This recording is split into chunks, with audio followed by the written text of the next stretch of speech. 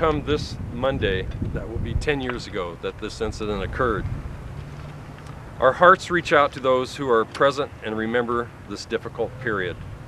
This is a lifting tribute that serves to remind the public and the officers working here of Senior Trooper Maria Mignano and Officer Jason Hoerauf's sacrifice.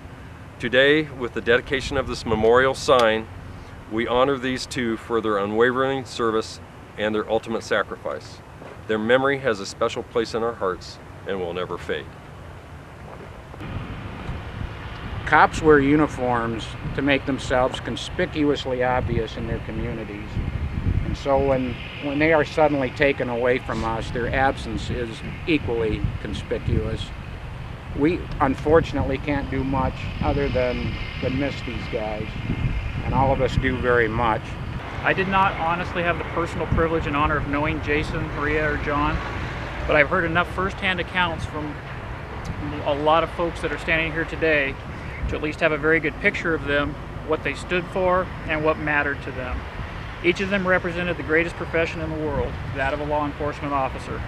Their lives, and more importantly, how they lived each day, encompassed all that it stands for: service, dedication, enthusiasm, passion, sacrifice, commitment, and giving back.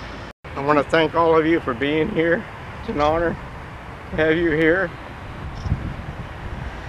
We miss Jason,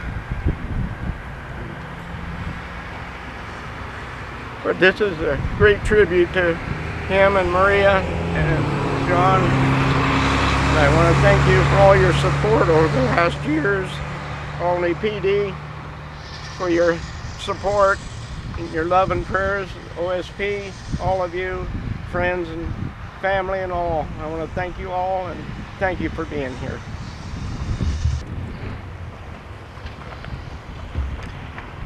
I can't say it any better than Bob Hoerauf just did. It's really difficult to express the depth of our gratitude to the community, to the law enforcement community that's been supportive of us all of these years. Maria and Jason and John, I feel were strong examples of many of the people that are standing here today who are equally as committed and dedicated to serving you. And I feel that they deserve this honor, and I'm deeply grateful that the community has, and to Representative Olson for drafting House Bill 3039 and for supporting it and for speaking so passionately for it in front of the legislature. I'm grateful to the legislature for their overwhelming support of the bill. I'm grateful to ODOT for all the work that they've done, for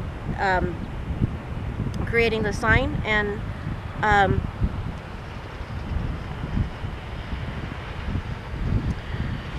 we just appreciate the support that the community has given us. Thank you very much. Next is Susie